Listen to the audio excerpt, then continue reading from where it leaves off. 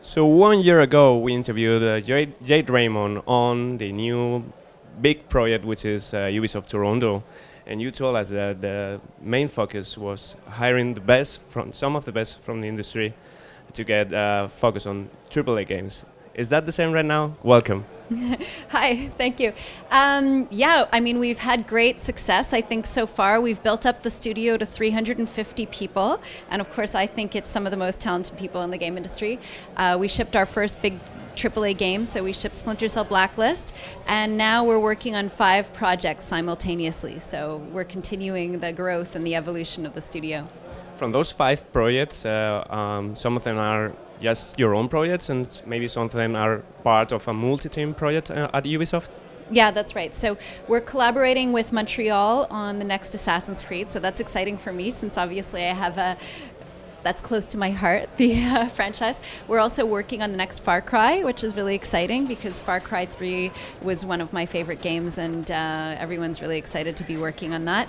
And then we have 3 unannounced projects that we're leading, 2 of them out of Toronto. Okay, on Far Cry 4 and Assassin's Creed 5, maybe one of the biggest new features is the co-op many players game was announced at E3. So is that like a dream come true for you regarding Assassin's Creed? And obviously, how is that adapting to Far Cry universe? Well, I mean, I'm really excited that finally you'll be able to play an Assassin's Creed game with friends. I think that's something that will just add a lot to the experience of being able to be an assassin, but in a group with friends and live through, you know, especially the exciting setting of the French Revolution where a lot of stuff is going on. So I think that's great. In terms of Far Cry, we haven't yet said which parts we're working on in Toronto, so I can't give too many details about that. Yeah. So you mentioned Splinter Cell, of course, you delivered last year, and you told us that after launch you always take some surveys on the players and get some feedback. So what was the feedback in general about that game? We got a lot of feedback ranging kind of across the board. I think it was a game that did appeal to a lot of the core fans, I think. I think some of the core fans were worried that maybe we were going to make the game dumb it down and make it, you know, easier, but that's definitely not the case. If you play on the realistic, you're going to have a challenge, and so a lot of the fans were really happy to find kind of more of the chaos theory experience back in Blacklist. Maybe some fans are maybe concerned about Sam becoming kind of a Batman with many gadgets and not going on his own, like, you know, with not that many weapons and things to use. And do you think it's important to reduce that technological level so fans can get like the classic experience again?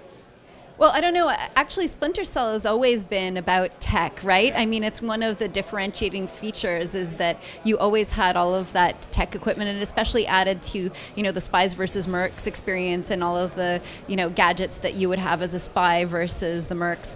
So I really think it is fundamental to the brand. Okay, and regarding Ubisoft Toronto, obviously it was recently open, and now you said 350 employees, but you want to get like 800 in 10 years.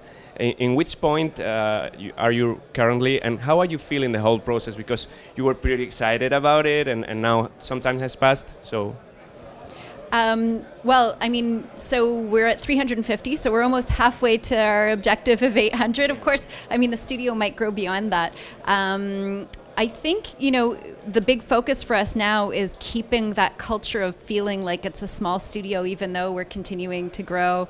And, you know, now we're working on multiple projects. And so it's a whole different phase now. You know, everyone was working on one team before, and now people are working on 5 different projects. And it's really important to me that we have that culture of feeling like we're one team. And so we're putting a lot of effort as a studio on that.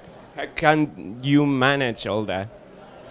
There's a lot of good people that I work with. I don't do it all myself. Okay, and then there's Ambient gaming and the fourth dimension. What's that about? Well, so that's what I gave a whole half-hour talk about, so I don't think I can answer your question so quickly.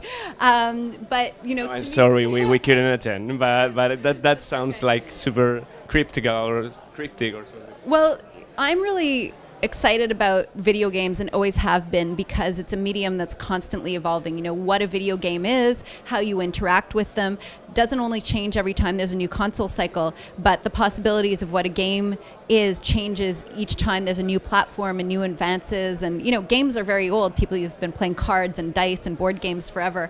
And then there were the arcade games. And, you know, now we're on the verge, I think, of big breakthroughs in tech that are going to transform games or bring new types of games to life. And so that's what I was talking about a bit. I think the proliferation of cheap sensors in the form of wearable and the Internet of Things is going to create a new kind of ambient gaming, which I'm calling sort of seamless gaming that can happen in the background and in the real world. And then the fourth dimension is reference to virtual reality, not only the display technology, but all of the new input technology that's going with it and how that's going to transform how we interact with those types of games. Do you have any personal idea you would like to try with these kinds of technologies and innovations? Yeah, I talked about a few of them during the talk. So in terms of making the real world playable, I think there are tons of things that are exciting, but I think that we're on the verge of having an MMO that you actually can play out in the real world with real objects.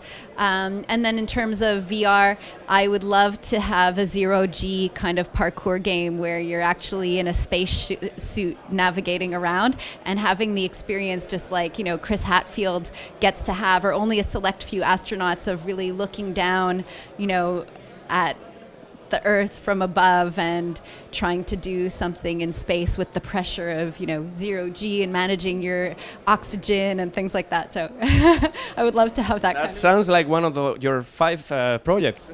No, it isn't. No, these are just ideas. I can't share anything about the project, so no. So aside from that exciting friends and multiplayer Assassin's Creed we're getting this year, what are you really looking forward to as a gamer? As a gamer, I'm really looking forward to Evolve. I think it looks amazing. It's exactly my kind of game, and I love, you know, it's a very simple concept of, you know, people in co-op with the traditional roles, but playing against one player so that one player gets to sort of have a single player experience. Will you play the monster? Yeah, when they play the monster, I will play the monster for sure. Although I hear it's maybe hard to win as the monster. At the beginning? Yeah, at the beginning. You have to evolve and eat them all. Yeah. So I'm super excited for that game. Okay, thank you very much. Good luck with those many projects of that many people. Yes, thank you.